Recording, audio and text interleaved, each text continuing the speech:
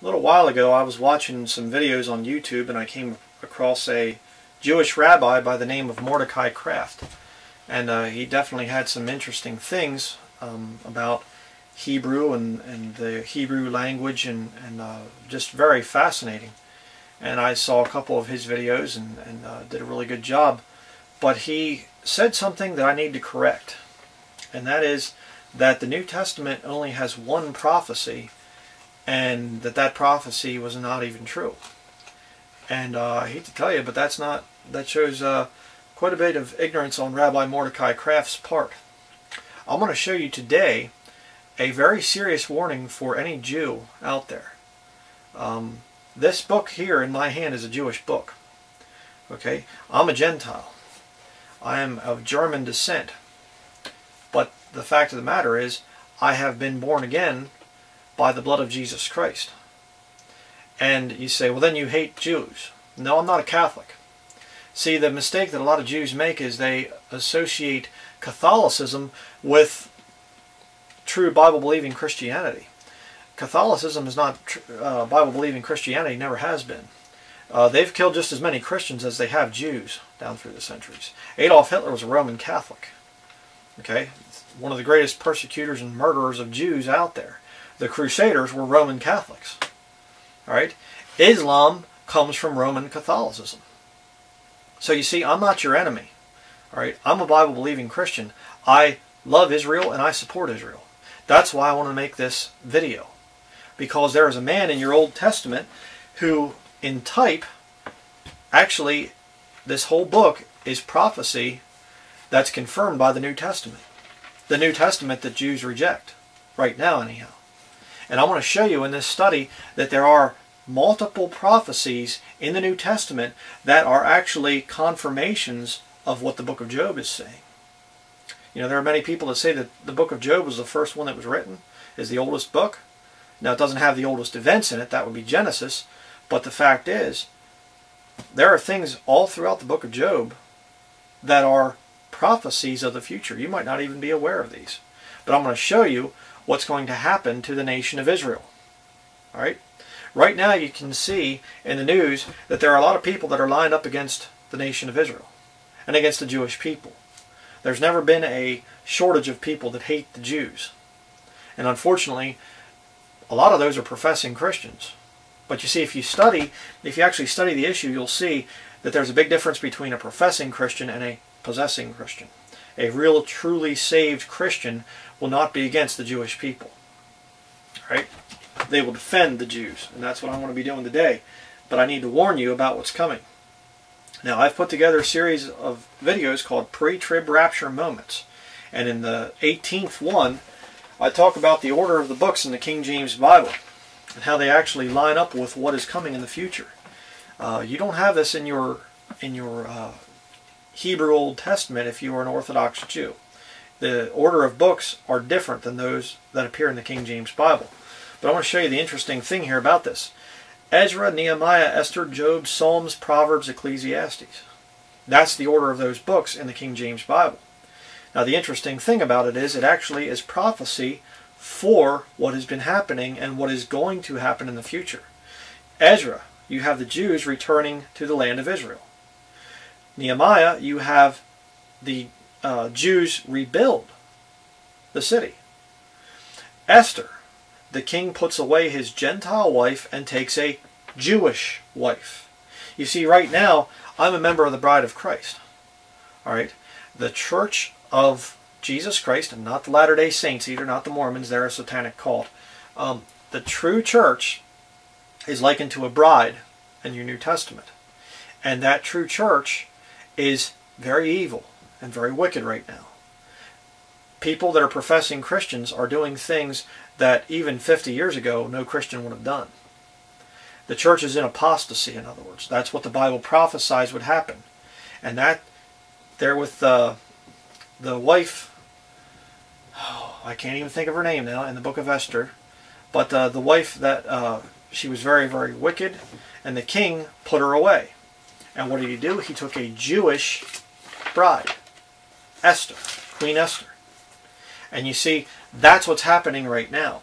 The king The Lord Jesus Christ is about ready to put away his Gentile bride. He's about ready to remove the Gentile bride and say, you're wicked, you're leaving.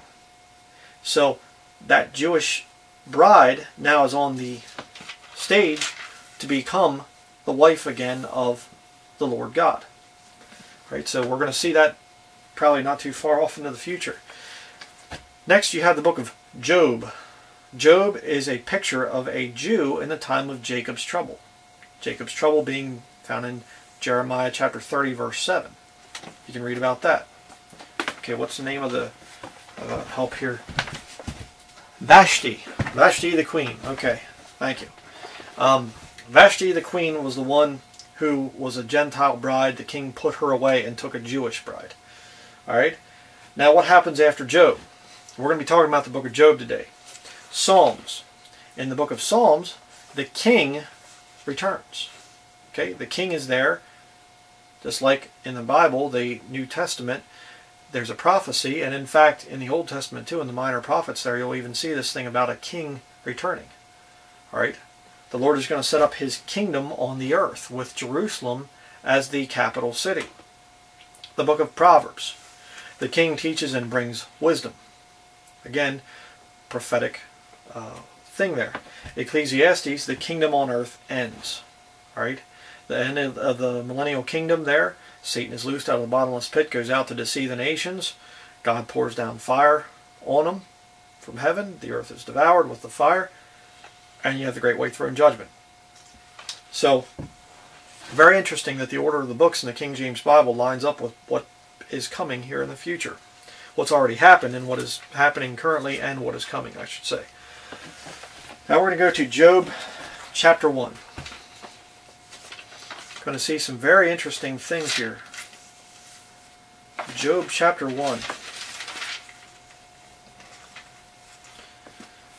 Job chapter 1 verses 1 through 3.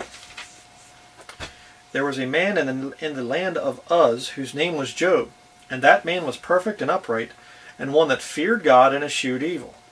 And there were born unto him 7 sons and 3 daughters. His substance also was 7,000 sheep, and 3,000 camels, and 500 yoke of oxen, and 500 she-asses, and a very great household, so that this man was the greatest of all the men of the east. Alright, Job is a very wealthy man. Interesting, because many Jews are also extremely wealthy right now. Matter of fact, I looked it up. There was a Forbes magazine article, and they had the 100 richest men in the world. 24 of them were Jews. Nearly a quarter of the richest men in the world are Jewish. Huh, interesting. And it was interesting too because the Rothschild family was not in the list. And the Rothschilds are incredibly wealthy. They're not billionaires. They're probably, up into the trillions of dollars that they have. So, I don't even think that the list was even accurate. I think that there's far more than just 24 Jews that are very, very wealthy, up into the 100 wealthiest men on the planet. But you see, Job was very wealthy. Now what happened? Well, go to verse 13. And there was a day when his sons and his daughters were eating and drinking wine in their eldest brother's house.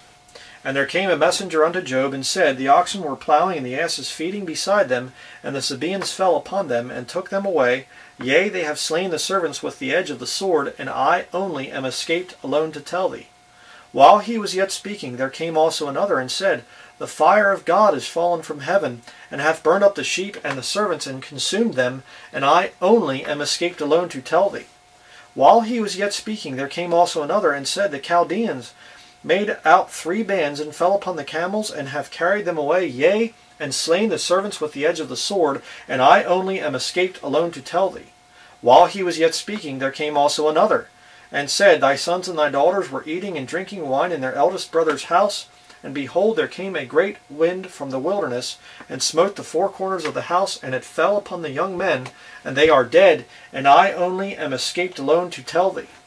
Then Job arose and rent his mantle, and shaved his head, and fell down upon the ground, and worshipped, and said, Naked came I out of my mother's womb, and naked shall I return thither. The Lord gave, and the Lord hath taken away. Blessed be the name of the Lord. In all this Job sinned not, nor charged God foolishly. Are you going to do that? If you're a Jew and you lose everything, you go from being very, very wealthy to all of a sudden everything's taken away from you? It's going to be rough. Now look at chapter 2. We're going to see later on that that is what's going to happen to the Jewish people, by the way, in the future. Job chapter 2 verse 7. So went Satan forth from the presence of the Lord, and smote Job with sore boils from the sole of his foot unto his crown. And he took him a potsherd to scrape himself withal, and he sat down among the ashes. Then said his wife unto him, Dost thou still retain thine integrity? Curse God and die. But he said unto her, Thou speakest as one of the foolish women speaketh. What, shall we receive good at the hand of God, and shall we not receive evil? In all this did not Job sin with his lips. So first, the devil takes away, he had to get God's permission first, by the way, interesting.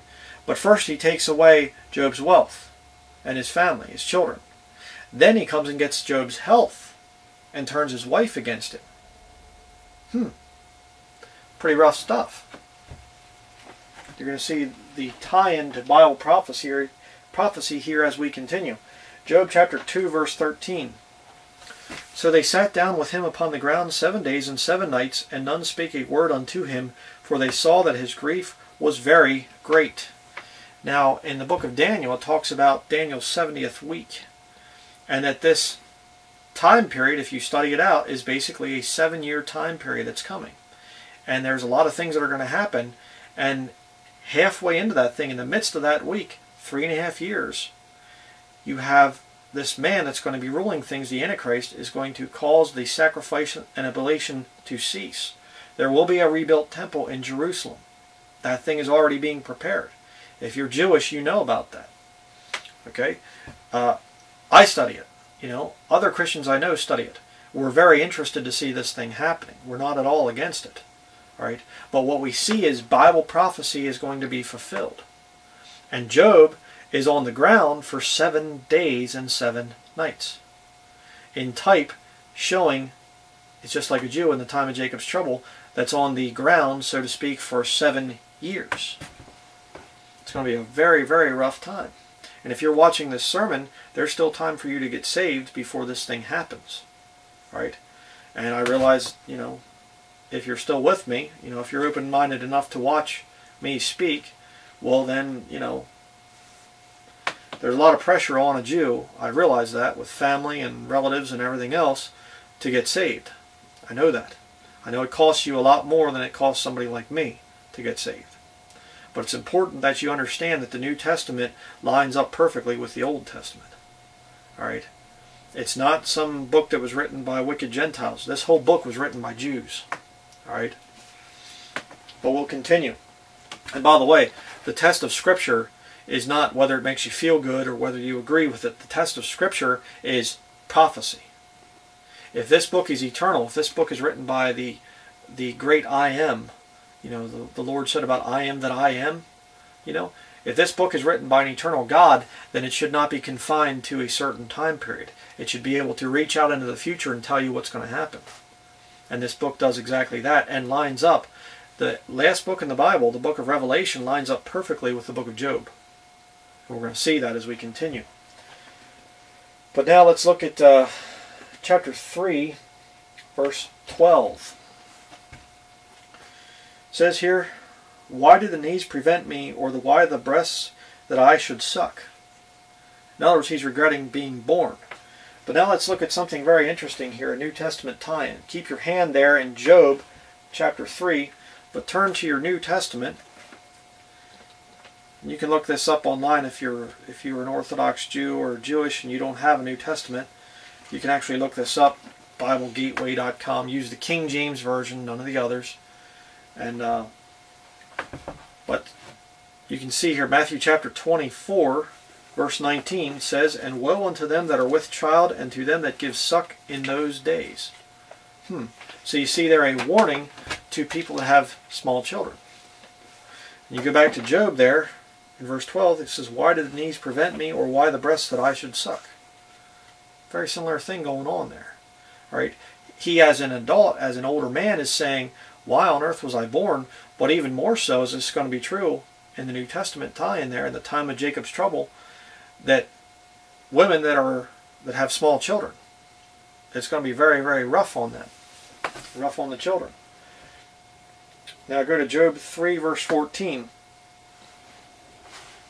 With kings and counselors of the earth, which built desolate places for themselves. Kings and counselors of the earth building desolate places for themselves. Is there a New Testament tie-in?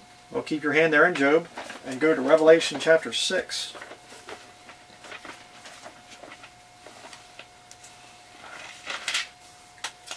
Now see that this Bible is an amazing, amazing book. Revelation chapter 6, we're going to read here from verses 15 through 17. It says, and the kings of the earth, remember it said kings and counselors, and the great men and the rich men and the chief captains and the mighty men and every bondman and every free man hid themselves in the dens and in the rocks of the mountains, and said to the mountains and rocks, fall on us and hide us from the face of him that sitteth on the throne and from the wrath of the Lamb. For the great day of his wrath is come, and who shall be able to stand? Go back to Job. So you see there, right now, they're already building desolate places. You know, they're building shelters and underground cities and bunkers and all kinds of stuff in places that would be considered desolate, like out in the wilderness. And back in the book of Revelation, you see why they're building it. Why? Because they have to run to get away from Jesus Christ coming back. It's really kind of foolish to think that they can get away from the being that the Bible calls God, who fills all in all. The eyes of the Lord are in every place, beholding the evil and the good.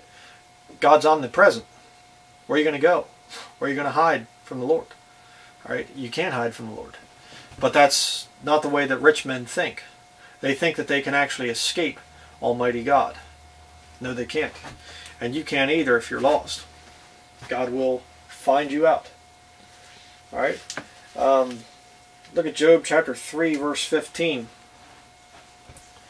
says here, or with princes that had gold, who filled their houses with silver. Go to the book of James. Keep your hand there in Job. Go to the book of James in the New Testament.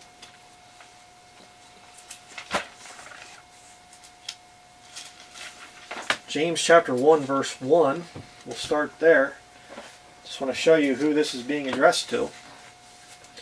James 1:1 says, James, a servant of God and of the Lord Jesus Christ, to the 12 tribes which are scattered abroad, greeting. Who is James writing to? He's not writing to Gentiles, he's writing to Jews. The 12 tribes. When do the 12 tribes show up again according to the New Testament? In the book of Revelation, chapter 7. Alright? Interesting. But now look at chapter 5, James chapter 5. I'm going to show you this thing about stocking up on gold and silver. James chapter 5, verses 1 through 3. It says here, go to now, ye rich men, remember like Job, weep and howl for your miseries that shall come upon you. Your riches are corrupted, and your garments are moth-eaten. Your gold and silver is cankered, and the rust of them shall be a witness against you, and shall eat your flesh as it were fire. Ye have heaped together treasure for the last, or ye have heaped treasure together for the last days.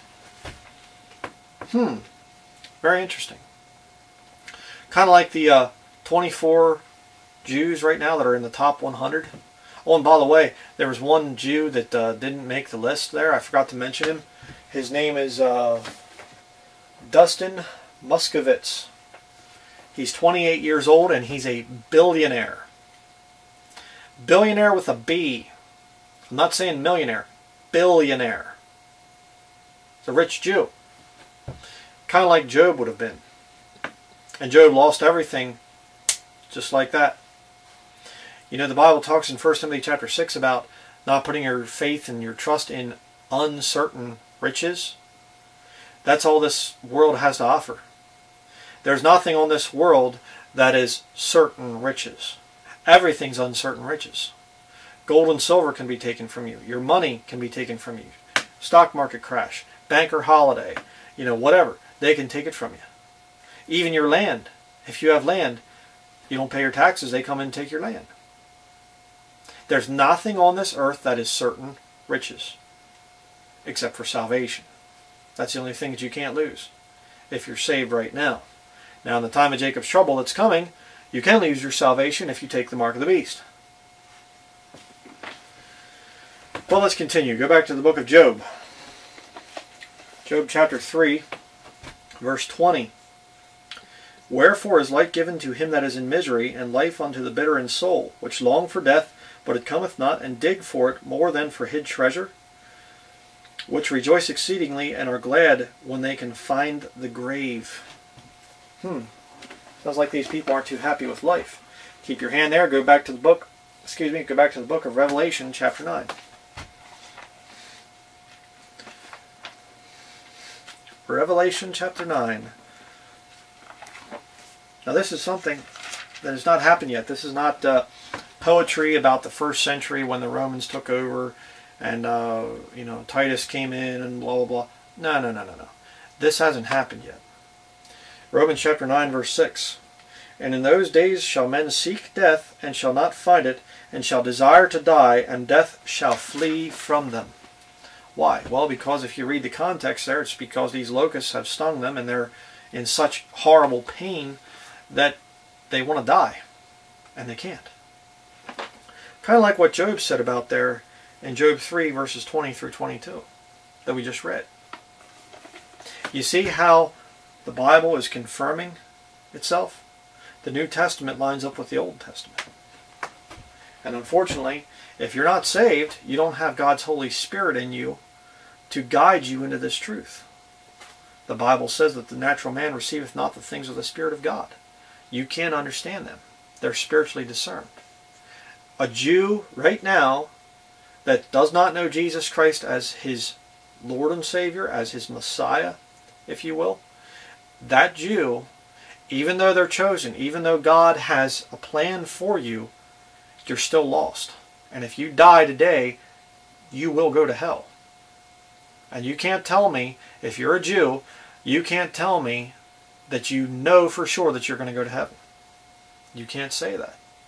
You really don't know for sure where you're going to go when you die.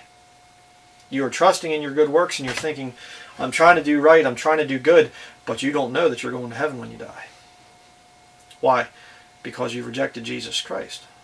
Many of you, through ignorance, you've never been taught about Jesus Christ. But that's what the purpose of this video is, because there are some very, very bad times coming.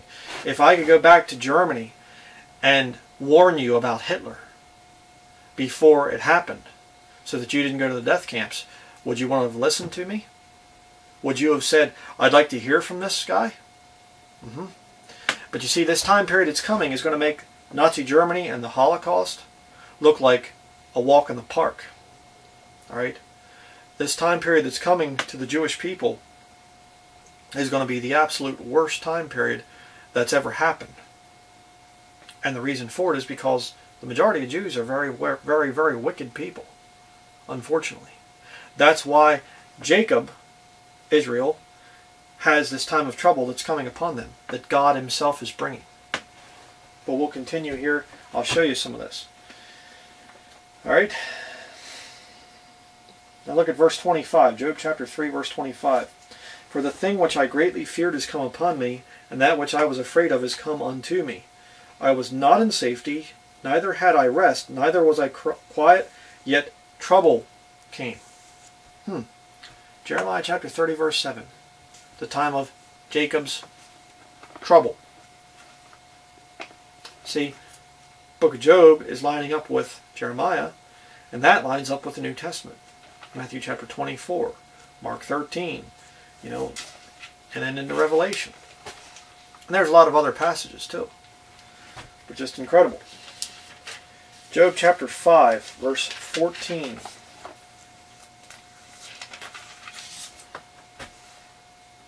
It says here, they meet with darkness in the daytime and grope in the noonday as in the night. Huh. So all the light goes out. But this just happened to Job, right? This will never happen in the future. This is not a prophecy of the future, is it? Actually, yes it is. Keep your hand there in Job and go back to Revelation chapter 16. Anybody tells you that there's not any prophecy in the New Testament, they're just showing a high degree of ignorance. And I say that as nicely as I can. I'm not trying to be mean. It's just the truth. Revelation chapter 16 verse 11 says here, I'm sorry, well, go to verse 10. And the fifth angel poured out his vial upon the seat of the beast, and his kingdom was full of darkness, and they gnawed their tongues for pain, and blasphemed the God of heaven because of their pains and their sores, and repented not of their deeds. Is there going to come a time in the future when all the light goes out? Yes, there is. Interesting, because that's what Job had to endure back there for 7 days and 7 nights. He was talking about the thing of darkness, giving prophecy of the future of the Jewish people. Very interesting. Job 5 verse 17. Behold, happy is the man whom God correcteth, therefore despise not thou the chastening of the Almighty. Despise not thou the chastening of the Almighty. Keep your hand in Job. Go back to the book of Hebrews. Now, if you don't know that this is written to you, well, if you're Jewish, it is definitely written to you. A Hebrew. Job chapter 12. Or, I'm sorry, Hebrews chapter 12. Excuse me. I'll change my notes here. Hebrews chapter 12 will begin at verse 5. And ye have forgotten the exhortation which speaketh unto you as unto children. My son, despise not thou the chastening of the Lord, nor faint when thou art rebuked of him. For whom the Lord loveth, he chasteneth, and scourgeth every son whom he receiveth. If ye endure chastening, God dealeth with you as with sons. For what son is he whom the Father chasteneth not? So, when you go into this time period, I want you to remember something. As a Jew, if you're in the time of Jacob's trouble, and you're receiving this chastening of the Lord, and you really truly love God Almighty, and you're trying to do His will, He's dealing with you as a son at that point. Now, if you've put your faith in Jesus Christ, you know, in that time period, then you are truly a son. If not, well, you better get that done, but because that's going to be very important. But the fact of the matter is, that chastening that Job was enduring is the same chastening that's going to come upon the Jews in the time of Jacob's trouble. Same thing that's going on there. But you see again how an old ancient book there in the Old Testament lines up perfectly with the New Testament. Back to the book of Job. Chapter 5 verse 19 through 27. It says here, he shall deliver thee in 6 troubles, yea, in 7 there shall no evil touch thee. Kind of like the 7 years of the Great Tribulation. Interesting too, because the Bible talks about the mark of the beast in this time period, and his number is 6 score 603 score and 6. 603 score and 6. Thank you. Praise the Lord. Yeah, sorry, my brain kind of froze there for a moment. But yeah, 666. Interesting there. He shall deliver thee in 6 troubles. The 6 troubles there, you know, good reference to the mark of the beast that's coming. Yea, in 7 there shall no evil touch thee. There will be bad things that can happen in that time period, but if you truly are a believer in the time of Jacob's trouble, God can spare you the whole way through to the end. And we'll see about that as we continue. Verse 20, in famine he shall redeem thee from death, and in war from the power of the sword. Now, if you know the words of Jesus Christ in Matthew 24, he talked about famine and war coming in this time of great tribulation that's coming. Verse 21, thou shalt be hid from the scourge of the tongue, neither shalt thou be afraid of the destruction when it cometh. At destruction and famine thou shalt laugh. Neither shalt thou be afraid of the beasts of the earth, for thou shalt be in league with the stones of the field, and the beasts of the field shall be at peace with thee. And thou shalt know that thy tabernacle shall be in peace, and thou shalt visit thy habitation, and shalt not sin. Thou shalt know also that thy seed shall be great, and thine offspring as the grass of the earth. Thou shalt come to thy grave in a full age, like as a shock of corn cometh in his season. Lo, this we have searched it, so it is. Hear it, and know thou it for thy good. You're going to have to remind yourself of that as a Jew in the time of Jacob's trouble. That if you get through this thing, if you endure to the end, you will be saved, and then you go into the millennial kingdom, and you will inherit the earth at that point. Israel is no longer going to be this dirty little nation that everybody hates and everybody's trying to kill them and stuff. The King of Kings and Lord of Lords, Jesus Christ, is going to be ruling and reigning from Jerusalem for that 1,000-year period, and Israel will become the greatest nation on earth. Actually, the only nation on earth. Anybody else that's left is going to have to come up to Jerusalem to worship the King every year. And the Jews aren't going to be the laughing stock of the world anymore. People aren't going to mock them. Nobody's going to mock Jerusalem and the Jewish people at that point in time. But let's continue on. Job chapter 6 verse 4. For the arrows of the Almighty are within me, the poison whereof drinketh up my spirit. The terrors of God do set themselves in array against me. The terrors of God set themselves in array against Job, but Job being a type of a saint in a time of Jacob's trouble, what are the terrors that are going to set themselves in array? 7 seals, 7 trumpets, 7 vials. 3 sets of 7 judgments, and they are set in array. When the time of Jacob's trouble comes, a Jew can flip open the book of Revelation and look at the play-by-play. They can see exactly what's going to come next. They'll understand. And by the way, in Revelation chapter 11, it talks about the 2 witnesses. Those 2 witnesses, if you study it out, are Moses and Elijah. Moses representing the law, Elijah the prophets. Those 2 guys are going to come back and actually preach to the Jewish people. So, if you want confirmation that the New Testament is correct, you're going to get it from Moses and Elijah in the flesh on the earth, preaching. And the Antichrist is going to make war with them, and overcome them and behead them, and they're going to come back to life after 3.5 days. But you can study that out sometime. Next, go to Job chapter 7, verse 10. This is interesting too. It says here, he shall return no more to his house, neither shall his place know him any more. Now, keep your hand there and go to Matthew 24. Again, we're going to see the New Testament tie-in here. Job being a type of a tribulation saint, a saint in the time of Jacob's trouble. And you're going to see here that Jesus Christ actually confirms what's going to happen. Matthew 24, verse 15 through 18. When ye therefore shall see the abomination of desolation spoken of by Daniel the prophet stand in the holy place, whoso readeth, let him understand. Then let them which be in Judea flee into the mountains. Let him which is on the housetop not come down to take anything out of his house. We just read about there in Job. Neither let him which is in the field return back to take his clothes. Back to the book of Job. Very interesting there. Verse 10 said, he shall return no more to his house, neither shall his place know him any more.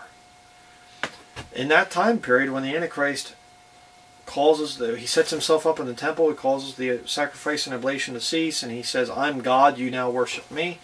At that point in time, a Jew in the time of Jacob's trouble has to run. Don't go back to your house and get your valuables and whatever else. Run away. Run for your life. Flee out into the mountains. That's what's going to happen. Again, see how the New Testament lines up with these prophecies in the book of Job. It's amazing. Continuing. Job 8. Job chapter 8, verse 20. Behold, God will not cast away a perfect man, neither will he help the evildoers, till he fill thy mouth with laughter, and thy lips with rejoicing. They that hate thee shall be clothed with shame, and the dwelling place of the wicked shall come to naught.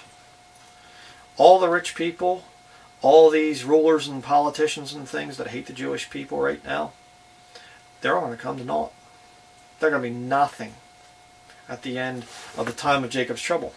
Matthew chapter 25 talks about the sheep, that Jesus Christ, when he sets up his kingdom in Jerusalem, all people are gathered before him, all the people that survive this horrible time that's coming, they're all gathered before him, and he separates them. He takes the goats and he sticks them on his left hand. He takes the sheep and he says, come to the right hand, go into the kingdom. The goats go down to hell.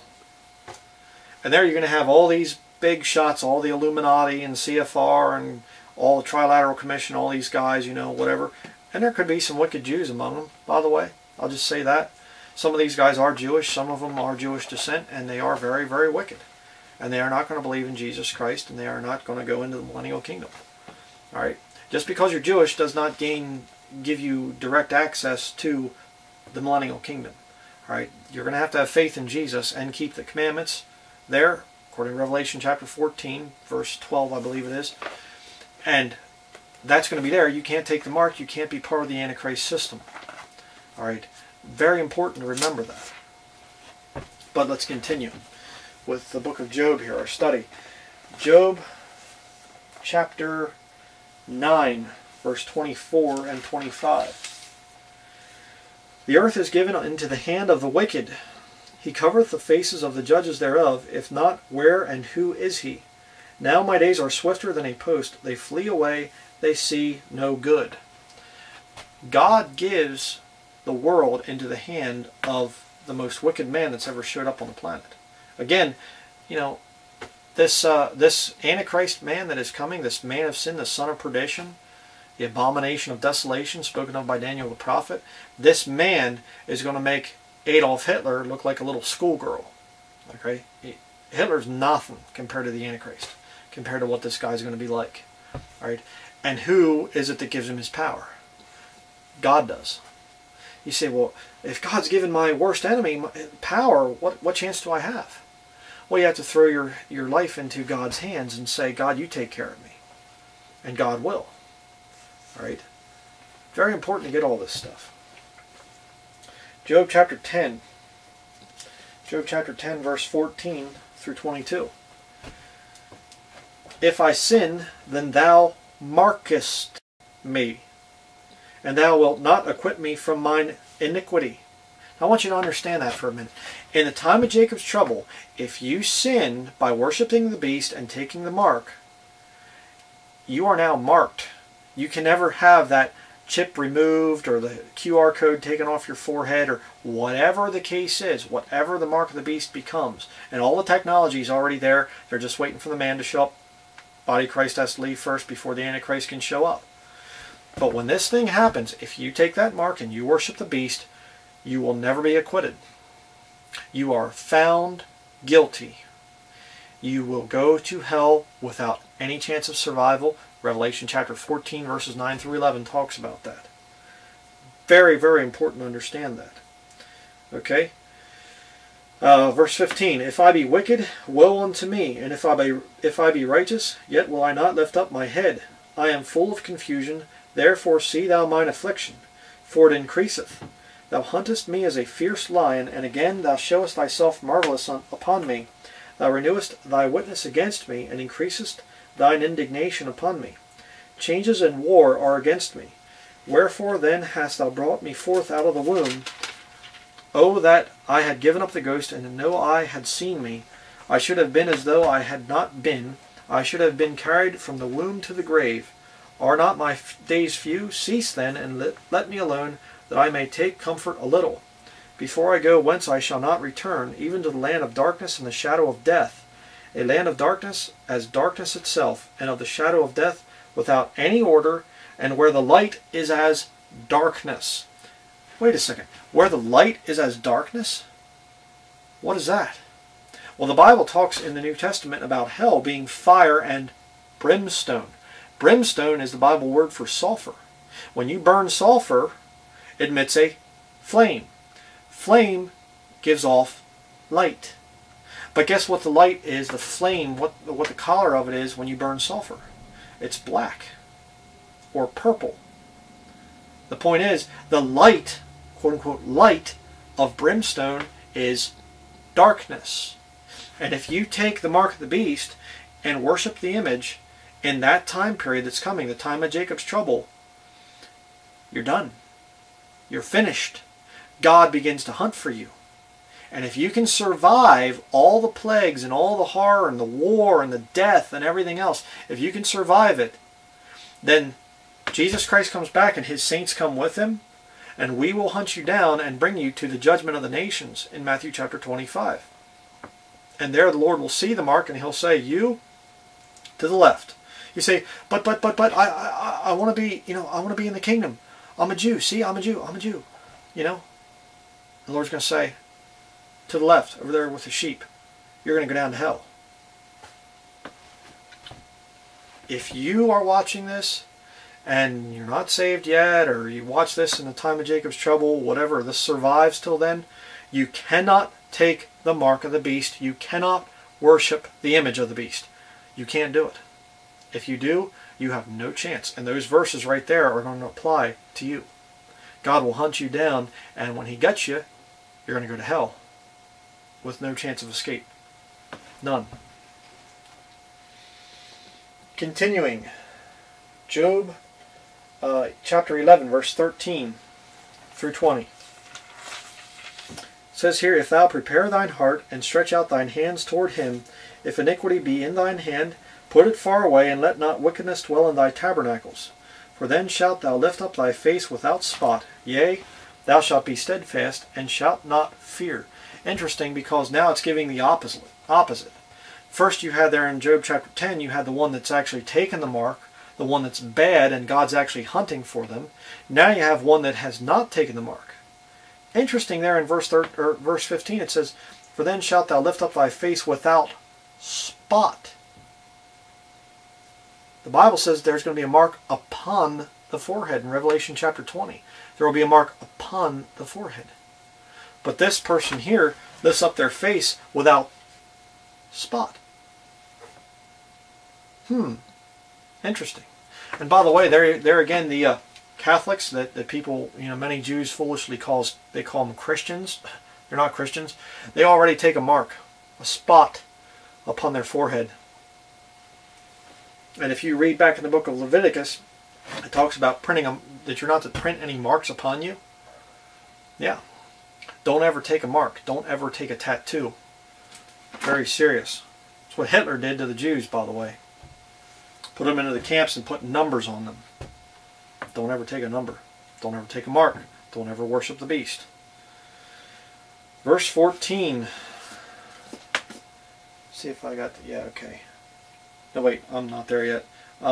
Verse 16. Because thou shalt forget thy misery and remember it as waters that pass away, and thine age shall be clearer than the noonday. Thou shalt shine forth, thou shalt be as the morning, and thou shalt be secure because there is hope. Yea, thou shalt dig about thee, and thou shalt take thy rest in safety. Also thou shalt lie down, and none shall make thee afraid. Yea, many shall make suit unto thee. But the eyes of the wicked shall fail, and they shall not escape, and their hope shall be as the giving up of the ghost. You're going to have to remind yourself in the time of Jacob's trouble that you have good things coming if you endure to the end. If you make it without taking the mark, if you can make it through that time period, there are amazing things coming. The millennial kingdom, the prophesied millennial kingdom. Jesus Christ returns to the earth. You will rule and reign with him for 1,000 years. And it's going to be a wonderful time. And you have to keep that in mind. It is worth whatever you have to go through to get into that kingdom. Now go to chapter 12, verse 23 and 25. Or 23 through 25, excuse me. It says here, he increaseth the nations and destroyeth them. He enlargeth the nations and straighteneth them again. He taketh away the heart of the chief of the people of the earth, and causeth them to wander in a wilderness where there is no way. Remember, they go out into the wilderness, the kings and the counselors, into desolate places there, to build habitations out there. Interesting. They grope in the dark without light, and he maketh them to stagger like a drunken man. Again, see the tie-ins to the book of Revelation. It's right there in front of you. All right? The New Testament is the completion of the Old Testament. They're not some heretical book that Jews should reject. You better accept it. It's just amazing. And if you want to see the thing about God building the kingdoms and things, go to Zephaniah. Keep your hand there in the book of Job, of course. Go to Zephaniah, chapter 3. He said, I don't believe a loving God would do a thing like bringing all the nations together. You know, I don't think a God would do that. You know, the God that I worship. Well, we'll see about that. Zephaniah chapter 3, verse 8. Therefore wait ye upon me, saith the Lord, until the day that I rise up to the prey, for my determination is to gather the nations, that I may assemble the kingdoms to pour upon them mine indignation, even all my fierce anger, for all the earth shall be devoured with the fire of my jealousy. It's not happened yet, but it will be in the future. Go back to the book of Job, chapter 13. I just had to throw this one in here because I think this is a great verse and very applicable to today, and of course even more so into the time of Jacob's trouble.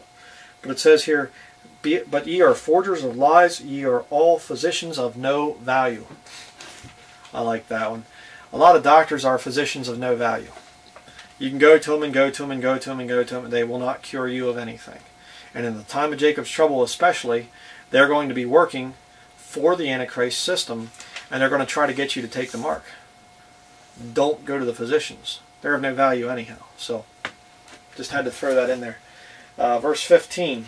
Chapter 13, verse 15. And I'm not saying that anything medical is bad and evil and whatever. I'm not saying that. You can break a bone or something like that, okay. We'll look at my other studies on that. Job chapter 13, verse 15. Though he slay me, yet will I trust in him, but I will maintain mine own ways before him. He also shall be my salvation, for an hypocrite shall not come before him. Hear diligently my speech and my declaration with your ears. Behold, now I have ordered my cause. I know that I shall be justified. A hypocrite in the time of Jacob's trouble is going to be somebody that says, I'm not going to take the mark, and then turns around and takes it. Because the pressure gets to be too great. And a hypocrite is not going to stand before God.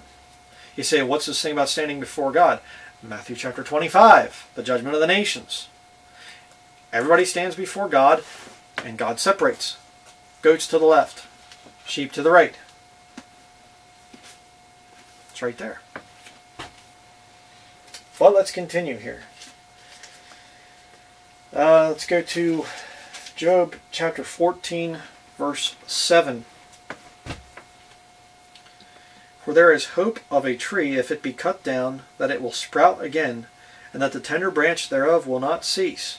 Though the root thereof wax old in the earth, and the stock thereof die in the ground, yet through the scent of water it will bud and bring forth boughs like a plant. Did you know that Jesus Christ prophesied that Israel would become a nation again? The fig tree he talked about in Matthew chapter 24. And he said that it would happen, and that that generation would not pass till all things be fulfilled. Interesting, because Job is saying the same thing here. That there's a tree, and it's cut down, like Israel was back there in the Old Testament. It was destroyed as a nation, and yet, guess what? That stump's still in the ground. And it gets a little bit of water, and it starts to grow. And the branch is yet tender. Israel is still a fairly new nation compared to many other nations. But when that tree begins to grow again, the Bible says that that generation that's alive at that time will not pass away till everything is fulfilled. Very interesting. Again, we see Job prophesying something way, way, way back, and Jesus Christ confirms it. Ties together. Very interesting. Now look at verse 13 in Job chapter 14. O that thou wouldest hide me in the grave, that thou wouldest keep me secret, until thy wrath be past, that thou wouldest appoint me a set time, and remember me. Again, that's going to be a prayer of a Jew in the time of Jacob's trouble. They're going to want to be hid by God in this time period that's coming, because it's going to be very bad. Now look at chapter 16, verse 11. God hath delivered me to the ungodly, and turned me over into the hands of the wicked. This is a very interesting one. You say, what do you mean? Well, I'm going to show you something very incredible here. Revelation chapter 6. Keep your hand there in the book of Job, because we're going to be looking at two of these here. Job chapter 16 verse 11 said, God hath delivered me to the ungodly, and turned me over into the hands of the wicked. Now, this King James Bible right here that I'm holding was first written in 1611. The year 1611. Job chapter 16:11 that we just read there. What happens in the future? Revelation chapter 6 verse 9. And when he had opened the fifth seal, I saw under the altar the souls of them that were slain for the word of God and for the testimony which they held. Well, that's just a coincidence, though, you see. 16:11 in the book of Job, saying God turns some of the saints there over to be killed, executed, to be martyred. And the Bible confirms in the book of Revelation that there are going to be people that are going to be killed for the testimony of Jesus and the Word of God. What's the Word of God at the time? The 16:11. Don't tell me that that's a coincidence. I don't believe it. That's the Holy Spirit of God confirming something that Job could not have possibly known about. And by the way, there were no chapter and verse markings there in the originals showing you that, you know, King James Bible is superior to the originals. In many, many, many ways, by the way. But we'll continue. Job chapter 18, verse 11. Job 18, verse 11 through 19.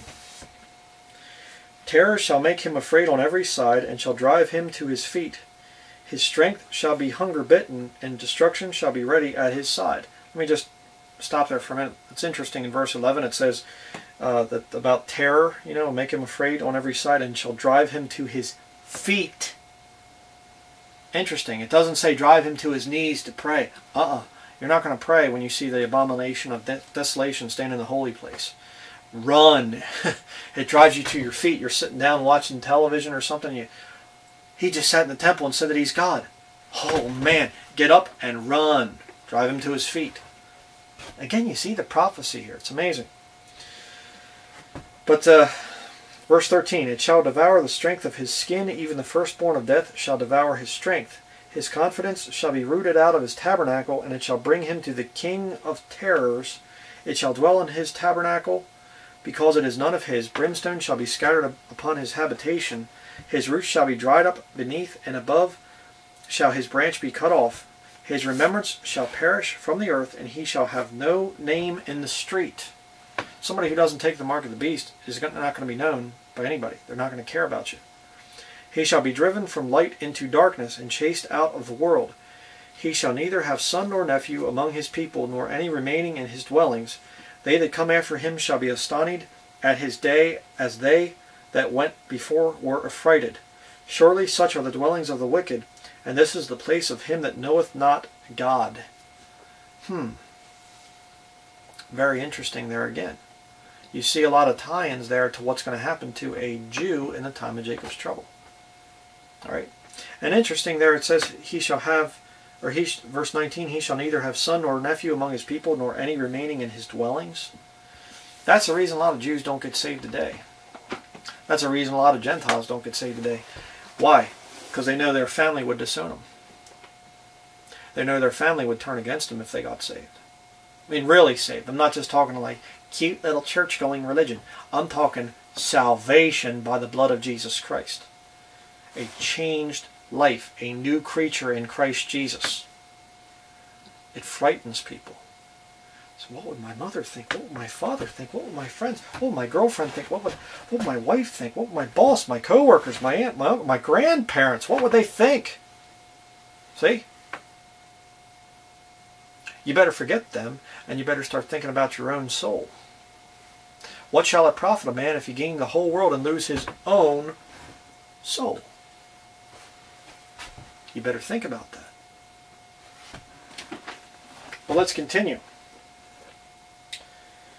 Job chapter 19,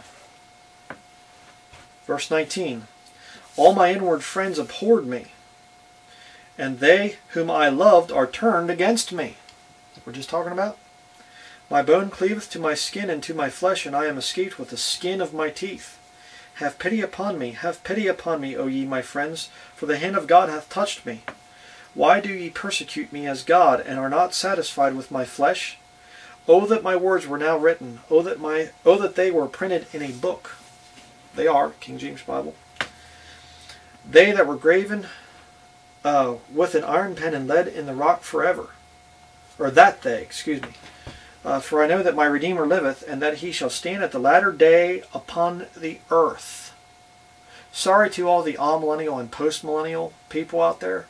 It's premillennial.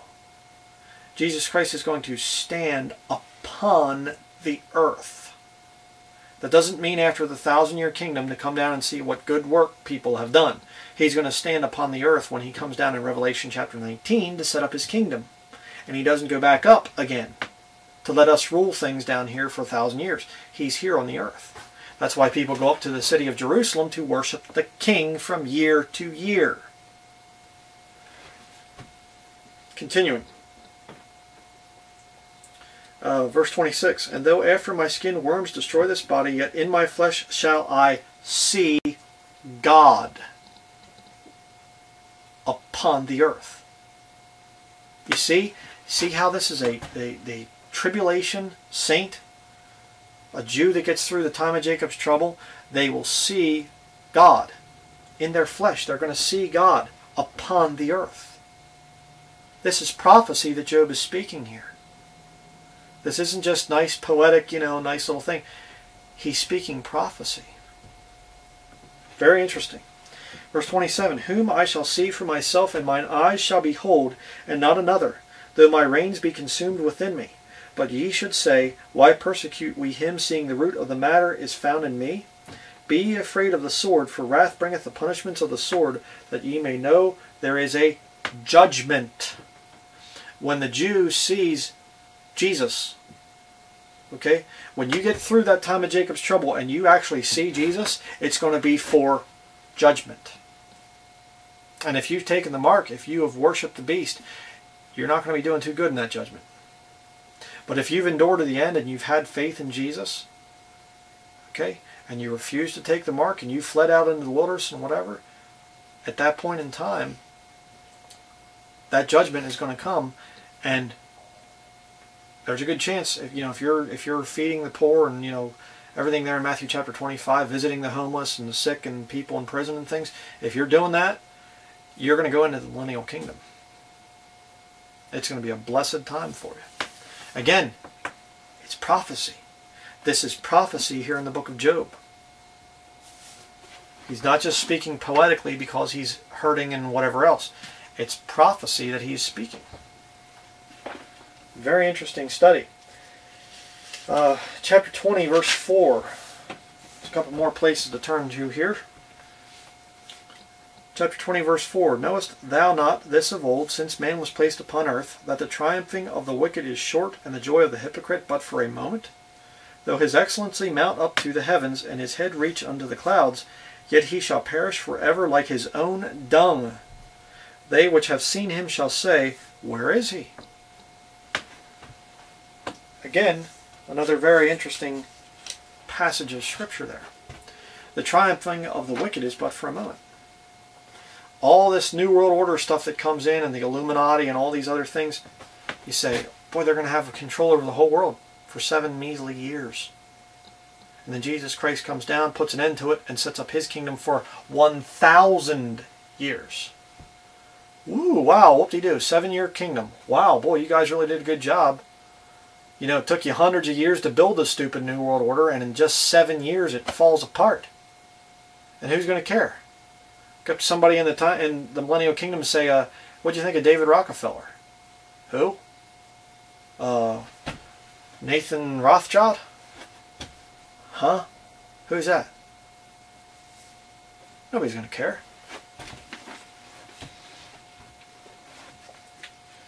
Job chapter 25. Job 25 verses 2 through 3. It says here, dominion and fear are with him, he maketh peace in his high places. Is there any number of his armies?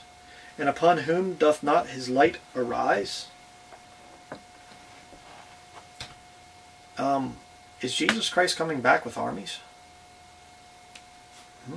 Read Revelation chapter 19. Jesus Christ comes back with armies.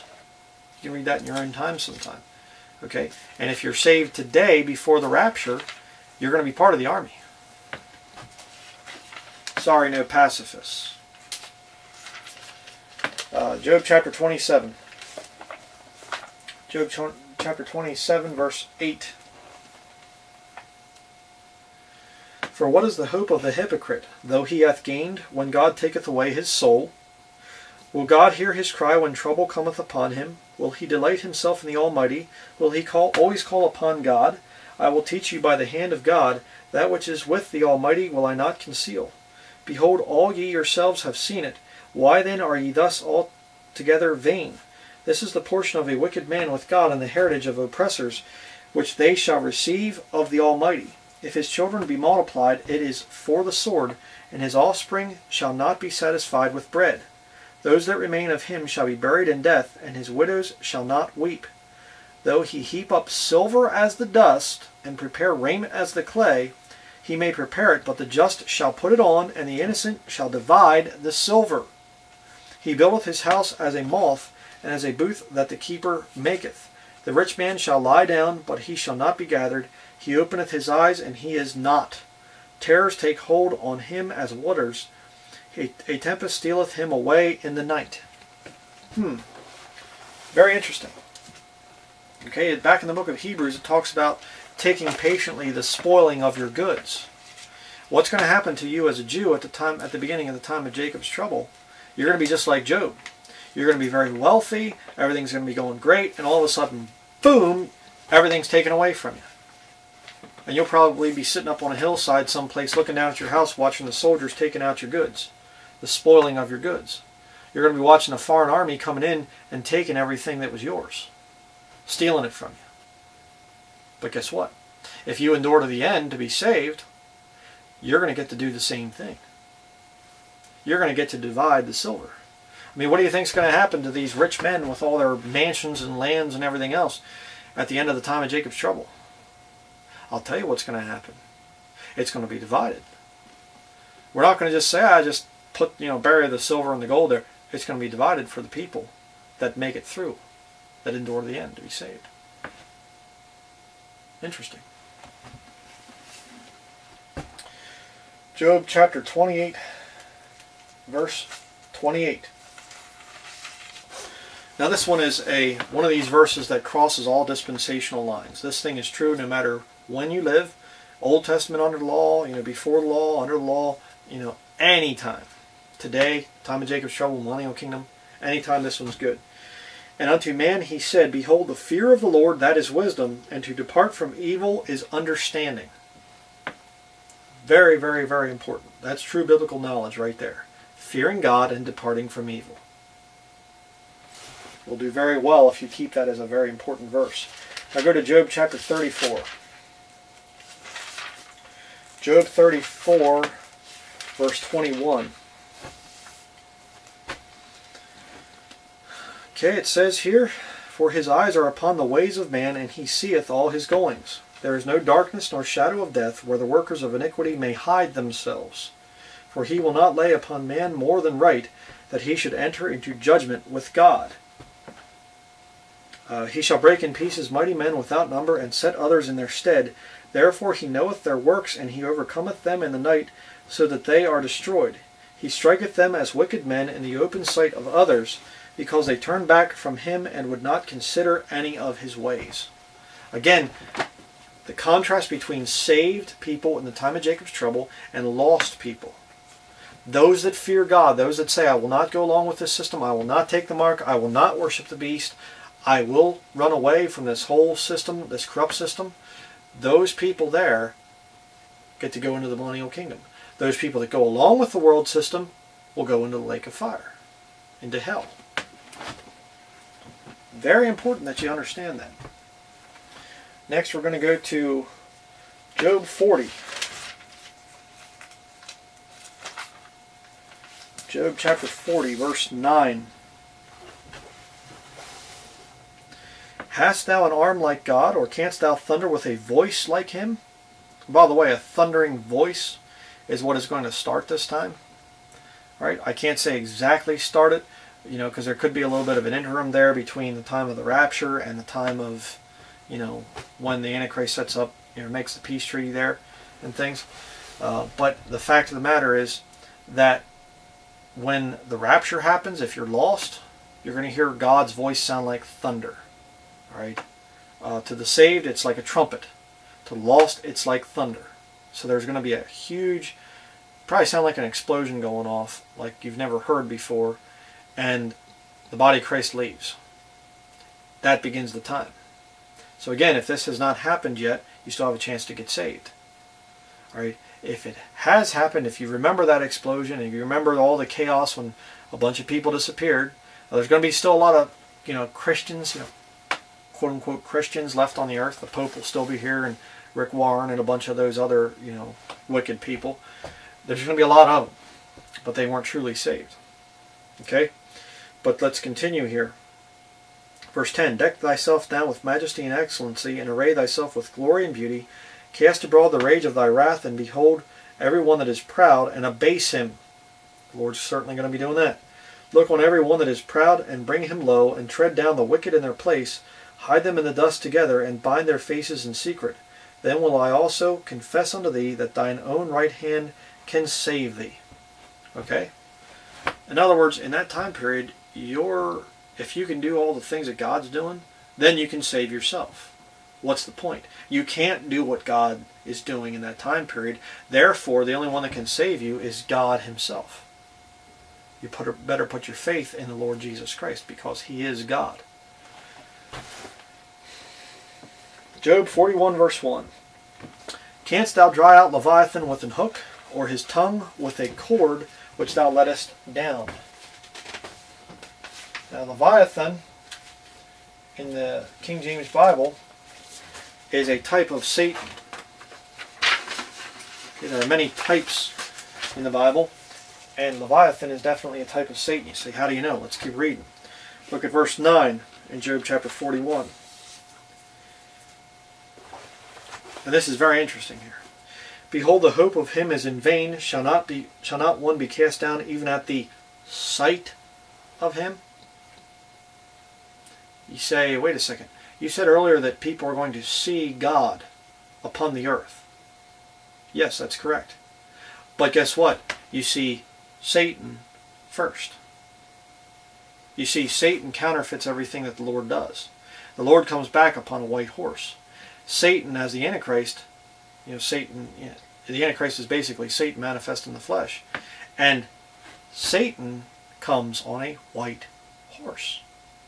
So you're actually going to see Satan in the flesh before you see God in the flesh. Very interesting. Look at verse 31 there in Job chapter 41. It says here, He maketh the deep to boil like a pot, he maketh the sea like a pot of ointment. He maketh a path to shine after him. One would think the deep to be hoary. Upon earth there is not his like, who is made without fear. He beholdeth all high things. He is a king over all the children of pride. You say, well, how does that tie into the New Testament? Well, keep your hand there in the book of Job, but go back to Revelation chapter 13. The chapter about the Antichrist, the man of sin, when he is revealed. Revelation chapter 12, you actually have Satan being kicked out of heaven. and he comes down to the earth. Revelation chapter 13, verses 1 through 4. And I stood upon the sand of the sea, and saw a beast rise up out of the sea, having 7 heads and 10 horns, and upon his horns 10 crowns, and upon his heads the name of blasphemy. And the beast which I saw was like unto a leopard, and his feet were as the feet of a bear, and his mouth as the mouth of a lion. And the dragon gave him his power and his seat and great authority. And I saw one of his heads as it were wounded to death, and his deadly wound was healed, and all the world wondered after the beast. And they worshipped the dragon which gave power unto the beast, and they worshipped the beast, saying, Who is like unto the beast? Who is able to make war with him? Interesting, because Leviathan, you can go back to the book of Job, Leviathan, it says there, shall not one be cast down even at the sight of him? It's going to be a fearful thing. And if you look at this Antichrist character that's coming, it's going to be very, very fearful. This guy is going to be the greatest world ruler that's ever showed up on the planet. No Pope, no Caesar, Alexander the Great, or Genghis Khan, or any of them. King Nebuchadnezzar even. No ruler is going to compare to the Antichrist, to the man of sin. This guy is going to be Satan manifest in the flesh. Again, you see Old Testament in the book of Job being confirmed by the New Testament. And it says there, Leviathan comes out of the sea. Revelation chapter 13, the beast comes out of the sea. The dragon comes out of the sea.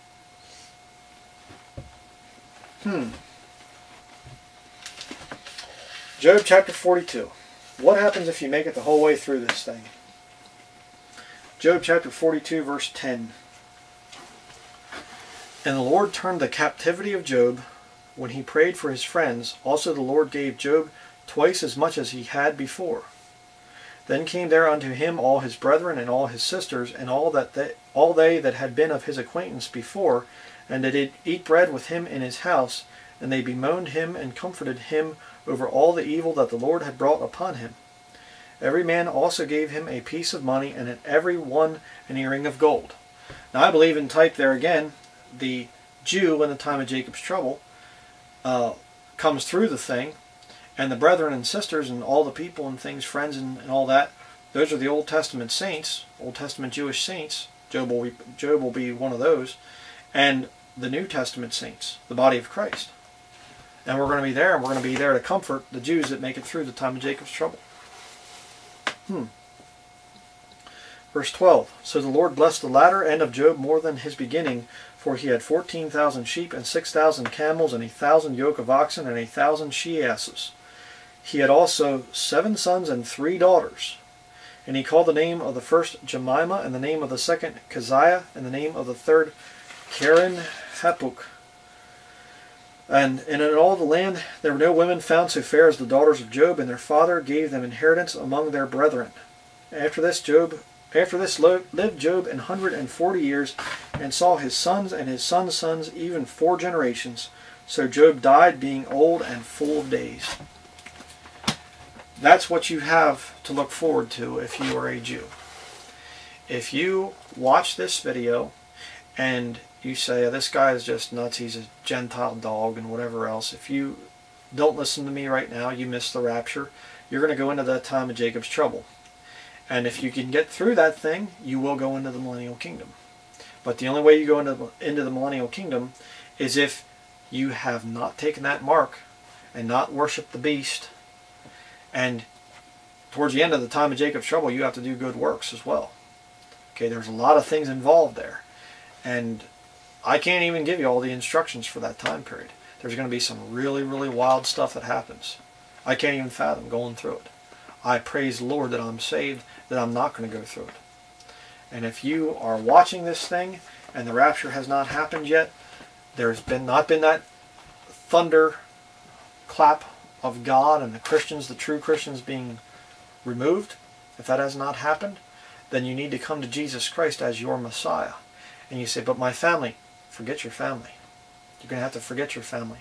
It's a nonsensical thing that this modern church mentality that most people have, that you can just get along with everybody. The those of us who have been saved for a while can testify to the fact that our families, we don't get along with them. So even us, we even have to turn against our own families many times to get saved. All right? There are very few true Bible-believing Christians that can say that they get along with everybody. I don't think I've ever even met one. Everybody in their family I'm talking about. Most Bible-believing Christians have members of the family that don't want anything to do with Jesus Christ. You better make up your mind. All right?